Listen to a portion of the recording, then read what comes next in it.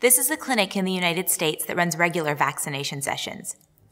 We think keeping vaccines cold is easy here.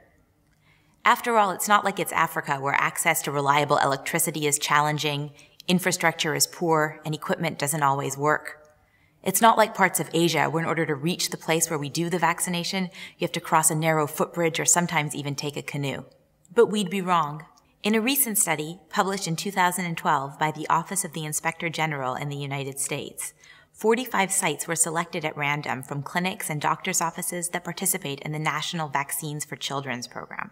Site visits were conducted, vaccine coordinators were interviewed, and vaccine management practices were observed. Finally, temperatures were recorded for 2 weeks in the units where the vaccines are held.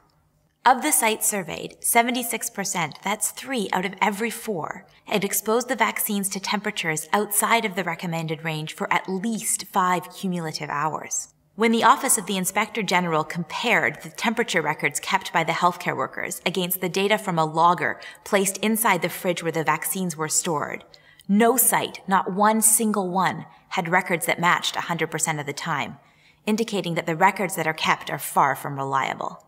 The United States isn't the only developed country to run into challenges with its cold chain. Studies have looked at the same issue in New Zealand, Australia, Spain, and Ireland, amongst others. In fact, in Canada, the problem of continually maintaining the cold chain without any accidental breaks led to the adoption of a new strategy.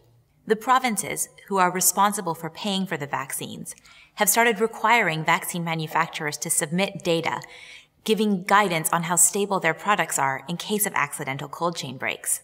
The regulators then review this data and reflect it on the label.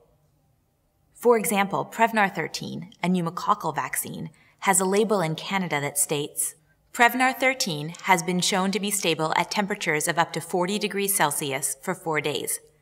These data are not recommendations for shipping or storage, but may guide decisions for use in case of temporary temperature excursions.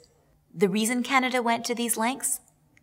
The consequences of cold chain breaks are high, and especially so for countries like Canada and the US that are paying up to $100 per dose of vaccine.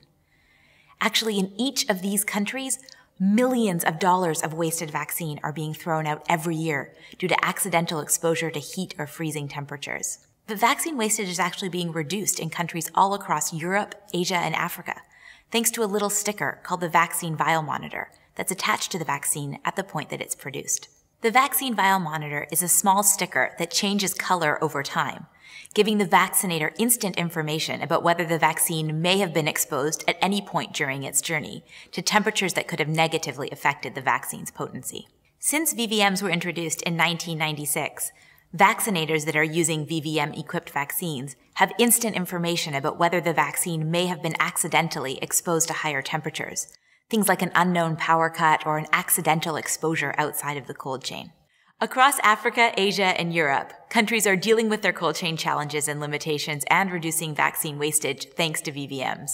Seeing as cold chain problems are everywhere, maybe it's time VVMs are everywhere too.